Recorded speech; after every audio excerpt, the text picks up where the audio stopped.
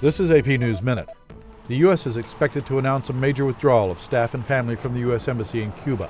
This follows incidents that caused physical symptoms in Americans serving there. The State Department confirmed last month that at least 21 Americans working at the embassy had fallen ill. A huge chunk of granite came off El Capitan in Yosemite National Park on Thursday. For 2 straight days, the rock falls in the park have left 1 person dead, 2 injured, and mountain climbers stunned. The first rock slide killed a British man and injured his wife. Acting Homeland Security Secretary Elaine Duke is going to Puerto Rico to see firsthand that the relief effort is, in her words, under control.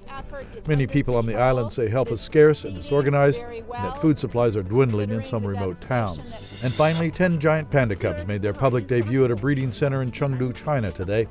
A total of 11 pandas, including 3 sets of twins, were born at the center last spring. And for the final time, Tom Ritchie, Associated Press, with AP News Minute.